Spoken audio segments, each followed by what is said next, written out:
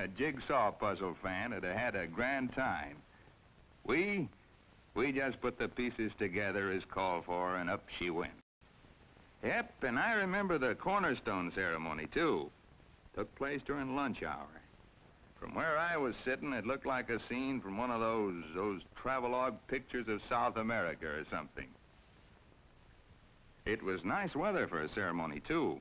And the people flocked around till the streets looked like a pot full of mixed paint, all colors, gay-looking as a fiesta. The company officials walked through the crowd trying to look serious like the occasion called for, but smiles broke out over their faces same as they did in the crowd. The head man of John Hancock said a few brief words, then somebody handed the speaker the silver trowel for the cornerstone laying. Somebody else got the mortar ready for him, and he got to work. He did a good job, too, considering. He needed a little expert advice. There comes a time when we can all stand some. But like I said, he did a good job, all things considered. After all, if I ain't expected to write up on a life insurance policy, he ain't expected to know all about slapping cement down, is he?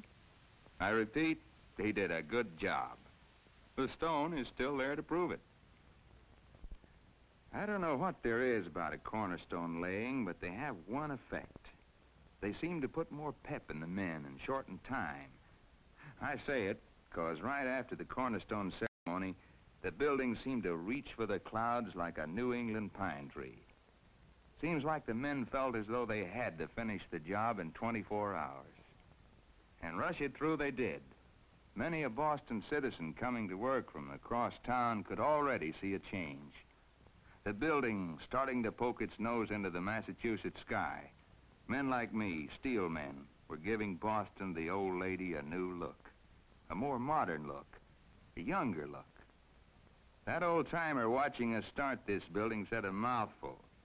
New things do make old cities young again. Week after week went by, and the John Hancock structure assumed a higher and higher, more solid look about it. Riveters followed steel erectors. Fireproofing followed steel. Stonework followed both. Did you ever watch a colony of ants at work? Some are carrying a leaf, others a grain of sand, still others are busy doing something else. None of them seems to be taking notice of what the other fellow's doing. Well, it's the same way in putting up a building like this. While you're putting up one thing, others are coming along with the other parts. But like ants, they're all working toward a common goal. And nobody seems to be caring about what the other fellow's doing.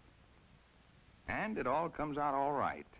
Before you know it, the job is done, and the last piece of steel is up. But let me tell you some more of the building. We'd begun work back in '46. Now here was the last of the steel up. Other work, interior work, continued as long as weather permitted. But now we were getting along into cooler days. Then, when the men began huddling around stoves for comfort, we put into execution a plan devised for just this emergency. Knowing winter was coming, we had begun earlier to enclose the building up to the 15th floor in order to make a maximum of progress. Work continued, weather permitting, on spandrel fireproofing and other things. Now, in cold weather, by closing off the building at the 15th floor level with a temporary roof, it was possible to proceed with all items of construction normally impossible without heat and protection. Our attitude was, let old man winter come. And he did, but we were ready for him. When Christmas came, we not only had the tallest structure in Boston, but the tallest ornamental Christmas tree. The boys had strung a row of lights for the town to see. I think a little of their pride of accomplishment went into it. They wanted to show it off some.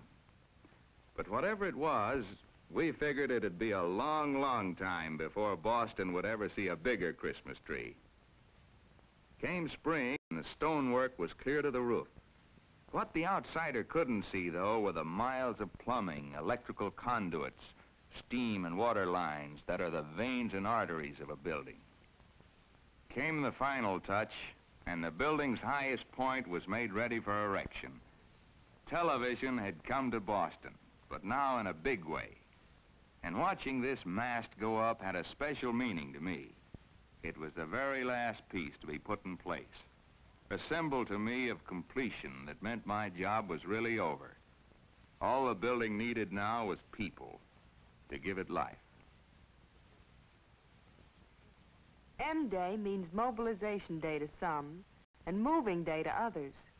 To those of us employed by John Hancock, it meant both. We looked forward to the new move like a person does to a new home. We'd been a bit crowded here at the old building, and maintaining efficiency had at times presented problems. But now a newer and bigger home awaited us. And just before the weekend, John Hancock's M-Day plan would go into effect.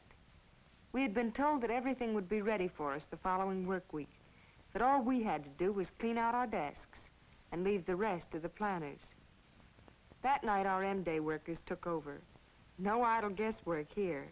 Everything marked and rooted to its place in the new building, from floor plans prepared long in advance. You could imagine from the paperwork constantly referred to that moving equipment required as much planning as putting up the John Hancock building itself. But the boys told me later that in record time, everything was finally marked and moved. Out went desks and filing cabinets, crates of records, office equipment, the 101 things that make our work possible. The fellas told me not to waste my pity on the old building, though. Men were going to rejuvenate and modernize it just as soon as space had been made for them to work. And when they got through, the men added, there would be no new building and old building, but the building, the John Hancock building, Boston's largest and finest. Eagerness to begin a new job can sometimes parallel eagerness to finish one. Before the building was fully completed, our equipment was already being moved in. I guess my feelings were mixed that Monday morning I returned to work. You know how it is to think of a thing for a long time, watch it started, see it grow, then finally see it finished and waiting. But here it was. To the visitor, a graceful structure containing within itself the functionalism and beauty that creative minds and skillful hands could give, displaying to the eye a triumph of modern architecture, and to the mind a reminder of our historical past. And treasured among these reminders, we could boast of a complete room, holding within its quaint and peaceful walls the mementos of a great man, John Hancock. But to those of us who were not visitors, the building held even more. For in their quest for efficiency, the John Hancock people had forgotten neither our comfort nor our convenience. There were the cafeterias, large, light, and with a pleasant atmosphere that made lunchtime something to look forward to. The traveling stairs that spared us the ordeal of weary steps. The restrooms, social oases in the midst of a business day.